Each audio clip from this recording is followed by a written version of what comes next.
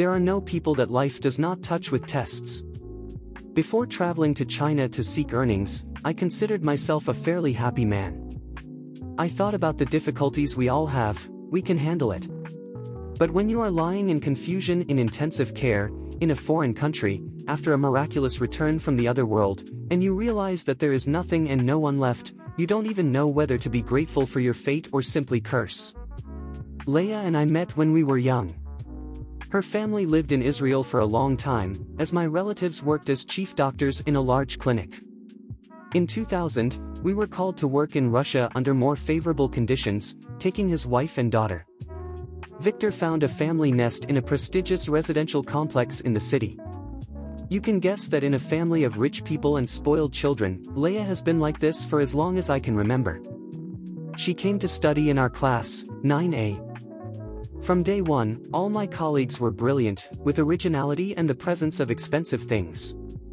I don't know why, of all the handsome guys in the class, she chose the quietest one, a modest student from an average family. Well, that's me, but then I got used to his behavior and his ability to find common ground with everyone. I fell in love with school with Leia. We graduated with honors. The graduation party, where we participated as the most beautiful couple for me, was a memorable moment.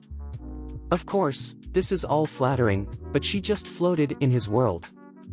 Over time, I got used to being her shadow and no longer paying attention to the peculiarities of women who did what they wanted. In fact, I'm always fine. I cooked and loved to cook, so with that I quickly decided on my choice of profession. Leia followed me to school, despite her parents' persuasion. So we became budding chefs. I spent 5 years working in restaurants in the city, and Leia didn't like being subordinate, so she participated in the work. Afterwards, I sat at home and we filmed our downtown apartment. We already lived together as a family.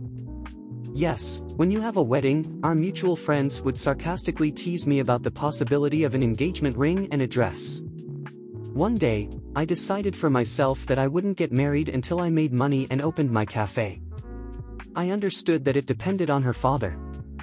I didn't want it at all. Well, she didn't mind, she didn't understand me at all. I loved her and sincerely wanted her to be happy with me. Well, how can a woman be happy next to a man who cannot achieve success? The relationship started to deteriorate because of this. I was just biding my time and we were arguing. One day, Leia came home in the morning, very drunk, and said, "I'm tired of waiting for you to propose to me. The girls bet that I'd be the first to get married. If they get ahead of me, I'll give up." I remember how angry I was.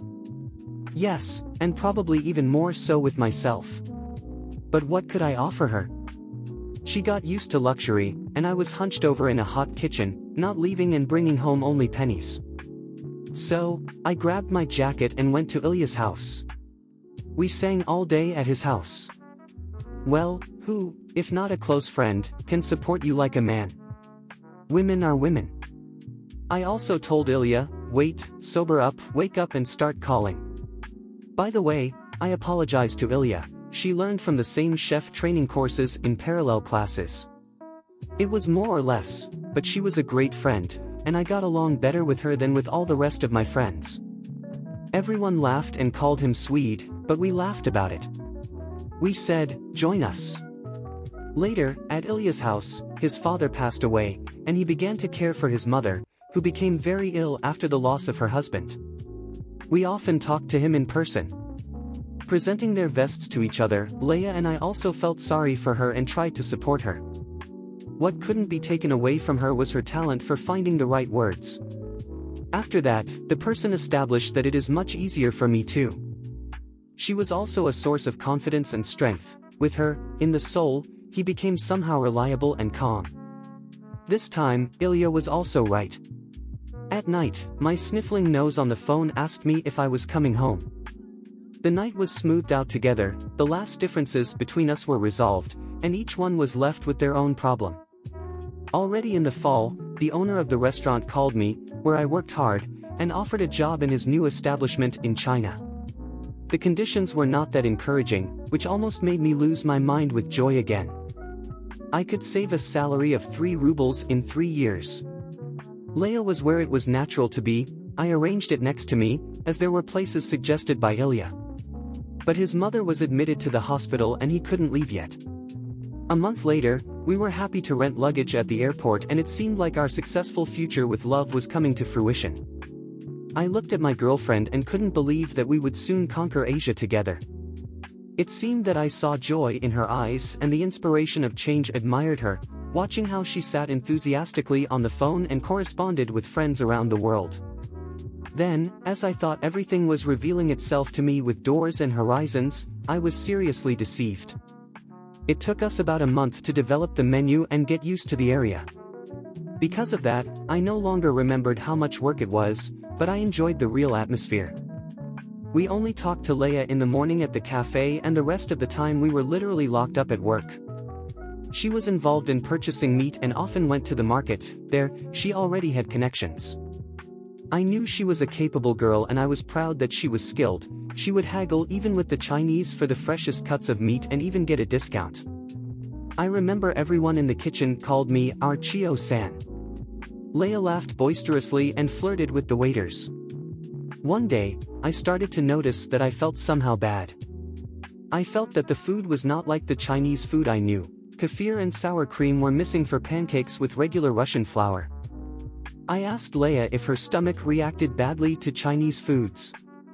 She didn't complain much, but sometimes she felt unwell, had a severe headache and took strong painkillers to go to work. Further, and then the rainy season began. I thought the weather was going to kill me, but I held on with all my strength because I didn't want to complain. I worked hard for her. He was almost invisible, always traveling to markets and night food bases. Soon, Ilya came to us, we reunited Leia and the restaurant was moved to the hot shop. Things have gotten a little easier for us in terms of employment. I worked with the boss until 9 p.m., and Leia until 10 p.m. I went home early and posted there. Ilya used to drink beer and kept me company at night. We talked a lot about different things, mostly, Ilya told me about his lovers. She had been having some flings lately and there had been some sort of crush for over a year. We rarely met since the girl was a married friend. He said he just asked her to leave her husband, but she replied that she was happy with everything. Because of this, Ilya drank madly and came to get me. At that time, I had already stopped drinking alcohol a long time ago because I had a stomach ache and the medicine didn't help. The day everything happened, I didn't even go to work. I was so sick that I decided to lie down. In the evening, I felt a little better in bed and wanted to cook something to eat at home. I couldn't find an ounce of meat, so I called Veronica and asked her to bring simpler prepared food from the restaurant for dinner. I cooked myself some eggs. Well, at least I ate something. When my girlfriend came home, we were either drunk or already waiting for her. She brought the loot, and you probably wonder, did you guess something? Our last night didn't bother me. I was alarmed, thinking that it might be because of my weakened body and pain that I lost my vigilance. And then, when the whole truth was revealed to me, I didn't immediately understand what it was about. It happened to me in my happiness, full of beautiful prospects in life. But how could I, even in my most tempestuous moment, fantasize about something that was the beginning of what happened next? It was somehow surreal. Leia came home with 2 packages. I also drew different colors back then. I noticed that she put the yellow package on one side and the black one on the other. He started eating snacks and drinking beer with Ilya. I laughed at that. Supposedly, she was offended and decided not to feed me, but it was the day before Leia and I fought again. Because of the wedding, when we were shopping and I went to the jewelry salon, Leia came with me. She turned to the cabinet defiantly, took out 3 cups, and unwrapped the yellow package. The package smelled of cooked duck and onions, with bowls full of broth and meat. I swallowed my saliva and smiled happily. Then there were saucers with snacks, fragrant snow-white rice, and rice buns. Then I thought about what else there could be. Despite the fight, I still cared, loved me. Leia set aside a cup of food, explaining that it was there without Chinese spices. Ilya quietly went down, chewed the head into buns and washed it down with beer. He didn't look at Leia, and she seemed to try not to notice him. But the hungry man had no time for that. I already had chopsticks in anticipation and was stretching behind a glass of water.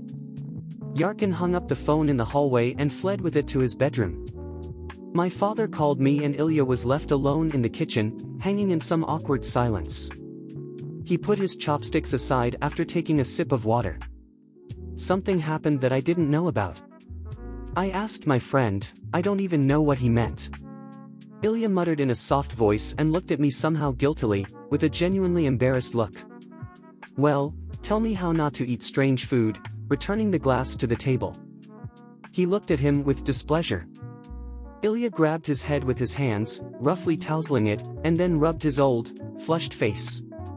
For some reason, he came to me abruptly. The way he played it, I handed over my glass and dropped it. Leia's plate was full of water from her vegetable stew. Ilya stepped back, and we silently watched. The conspirators laughed, and I forgot the conversation with a friend. I started replacing dishes, rearranging my rice and stew on Leia's plates until she returned. She yelled at us, had to pack up quickly, removing all the water and adding soy sauce and seasonings to her bowls, so she wouldn't notice the substitution. I improved in the kitchen and confessed to Ilya that I was proud of his girl. Leia has always had a quick ability to learn our Chinese dishes. For what it's worth, noodles are crazy about their cabbage rolls. Told a friend, next month, I will propose to her. She whispered softly to him, covering his mouth with her hand. Can you help me organize everything? Or he suddenly became somehow gloomy, began to walk around the kitchen unevenly, eyes wandering and thinking about something. Then abruptly got ready for himself, shook my hand and left quickly, deciding that a friend envies me because he has personally, I'm fine. I shook my head to myself, nothing calmed down and I started to kill the rice in my bowl, leaving Leia to the dishes. I sank, so I'll tell Lurka that Ilya is already with us. We ate the rest of the time before the tragedy.